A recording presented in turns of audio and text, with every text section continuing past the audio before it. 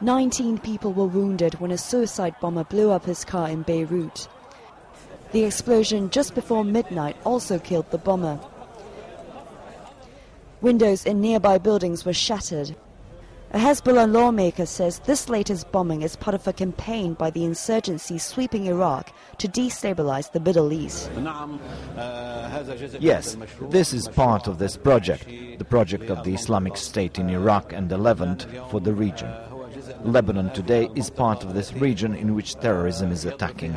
And this is the Middle East. They want it unstable. And some of the terrorists are realizing that by killing themselves to kill a whole nation.